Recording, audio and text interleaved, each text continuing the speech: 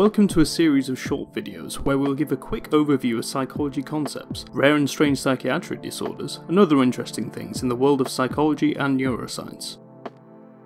Hypnagogia is a stage of sleep you've almost definitely experienced but likely did not know the name of.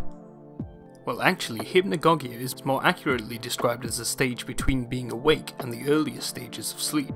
The opposite stage, coming from sleep into wakefulness, is known as hypnopomia.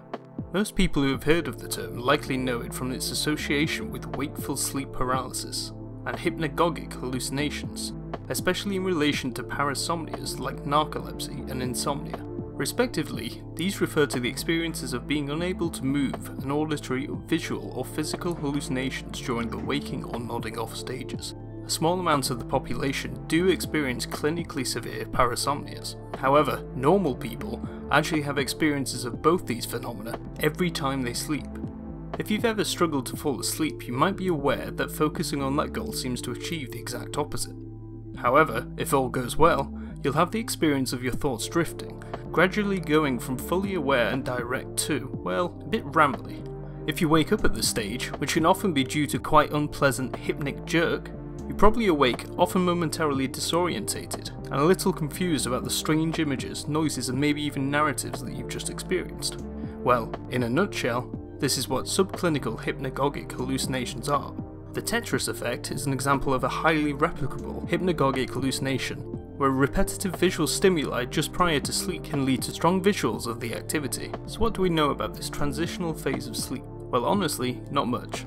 The traditional 5 stages of sleep are relatively well studied, however the transitional stages remain somewhat of a mystery, despite being first termed over 150 years ago. Due to the prevalence of this phenomenon, many writers, philosophers and researchers have proposed possible uses for the hypnagogic stage of sleep.